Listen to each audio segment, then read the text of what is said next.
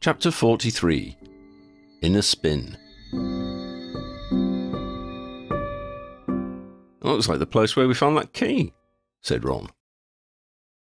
They had opened the wooden door with the golden key, been through several more corridors, and descended a long flight of stairs.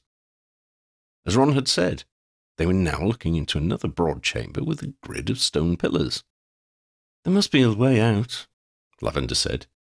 "It's just a complicated corridor. I mean, we keep moving. I'll leave a mark at the entrance so we don't take the wrong passage if we get lost." Lavender knelt on the stone flags and carved an arrow in one with the tip of her dagger. "Don't blunt your knife," said Ron. "We might need it sharp." "You couldn't blunt this," she grinned. "Christmas present from Ambrose a few years back. Harder than glass, but not brittle. Good skinner as well." Ron flashed a glance at Harry, but said nothing. They walked into the chamber together. "Can you see the far side yet, Lavender?" Harry asked, after they had passed several ranks of the pillars. Lavender peered into the darkness ahead, shielding her eyes from the direct light of their wands. "I think I can just make it out," she said. "Keep going." They carried on, stopping every few columns. Lavender still couldn't discern the far wall with any certainty. "We're not getting any closer," Lavender said at last. "It's about the door behind us," Ron asked, turning his wand light that way. Lavender peered into the black distance again. "Nothing," she said. "I think I can see a wall right on the edge of my vision, just like in front." "Try the sides," Harry said, suspicion in his tone. Whichever way Lavender looked, the walls were barely visible in the distance. "It's like the walls are moving with us," said Ron. "You two stay here," Lavender told them. "I'm just going to test something." With that, she ran off, and the darkness swallowed her. "Well, hello, strangers," came a voice from behind them. They turned to see Lavender grinning at them. "How—" Ron began. "I walked in a straight line and ended up behind you," Lavender explained. "Something is making us turn corners without realizing. And because every column looks the same, we didn't notice." "So, if we turn a corner every time," said Ron, "we can move in a straight line." "We'd have to turn the right way," Harry corrected. "And it might not be at every corner. If only I could cast the pointing charm." "Or if we had a compass," said Lavender, holding up a field compass. "You're a bloody marvel, Lavender," said Ron, grinning. "I know, right?"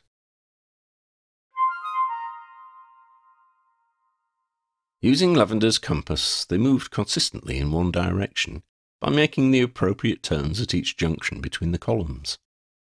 They reached a wall and followed it around the chamber. It led them back to the entrance.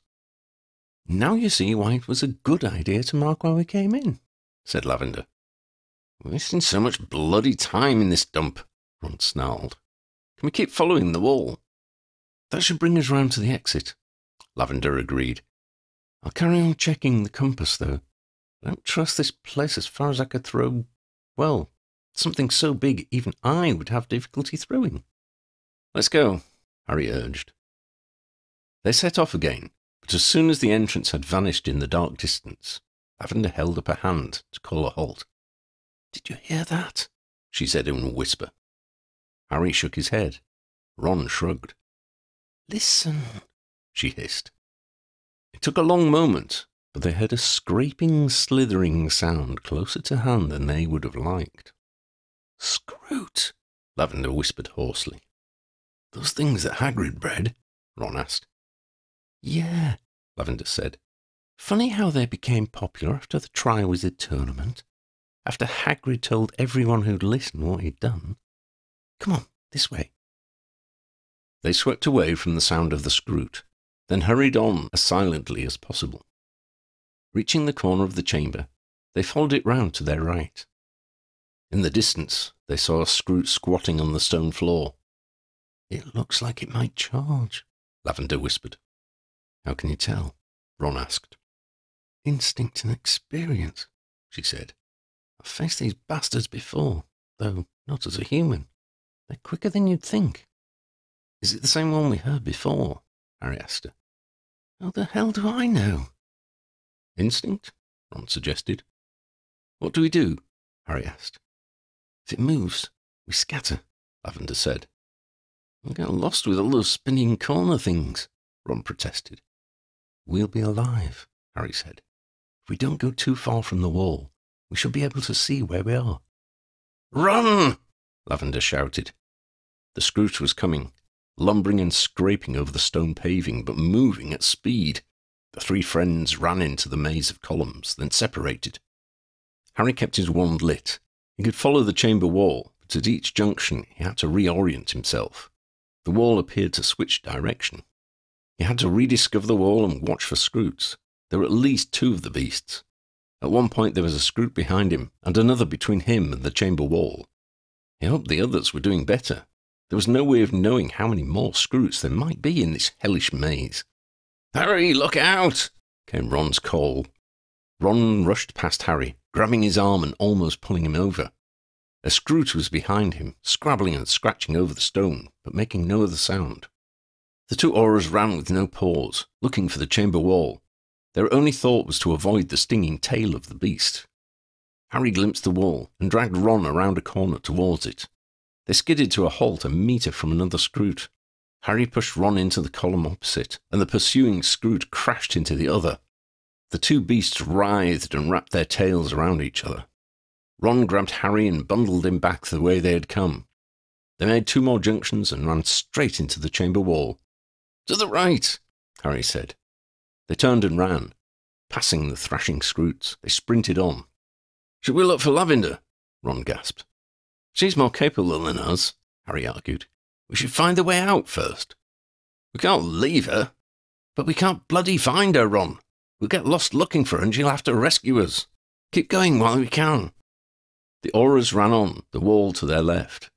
They could hear sounds of pursuit scraping along behind them. Ron was panting and gasping.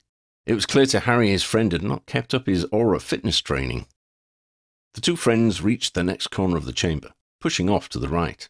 A Scroot crashed into the wall in front of them. "Bugger!" Harry exclaimed.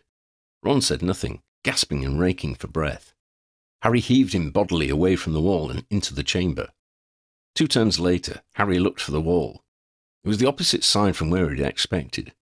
Cursing under his breath, Harry realised they had gone backwards towards the corner.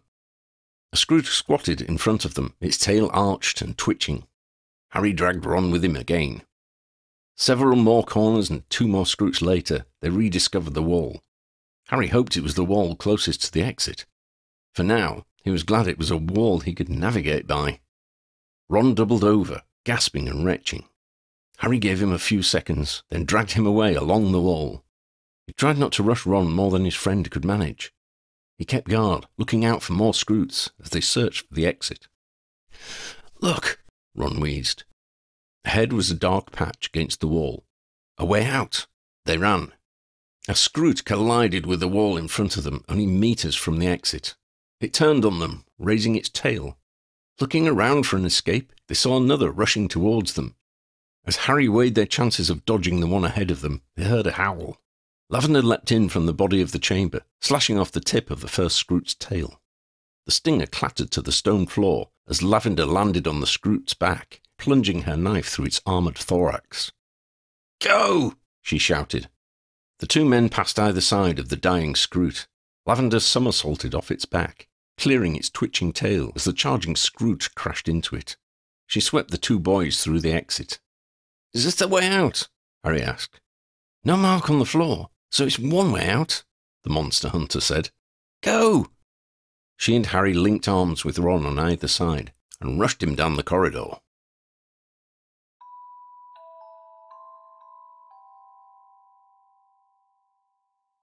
"Doesn't look like they're following us," Lavender said later. Harry glanced over his shoulder. Wasn't sure why. Lavender had better eyesight, and he trusted her judgment. "Let's stop so Ron can catch his breath." "Yeah, okay, so I'm not as fit as I was," Ron admitted. "I can still walk while I get my wind, though." They released his arms and slowed to a brisk march. "That was fun," Lavender said. "Even with a good armor-piercing knife, those Scroots are a challenge." How many did you kill? Harry asked. 7. They're not bright, thankfully, but they are fast and, stingy. She mimicked the striking action of a scorpion-like tail. They didn't do any blasting, Ron noted. Blasting? Lavender asked. The Scroots Hagrid bred at school used to explode out of their rear ends, Harry told her. You remember? That's why he called them blast-ended Scroots. Didn't know, she said.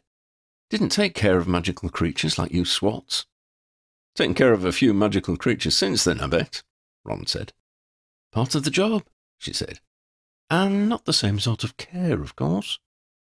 What's that up ahead? Harry interrupted. The corridor was broader here, at least 3 meters. The walls were the same stone as the rest of the dungeon. Broad hexagonal slabs, in red, green and blue, paved the floor. I have a great feeling about this, said Ron. Any ideas, Lavender? Harry asked.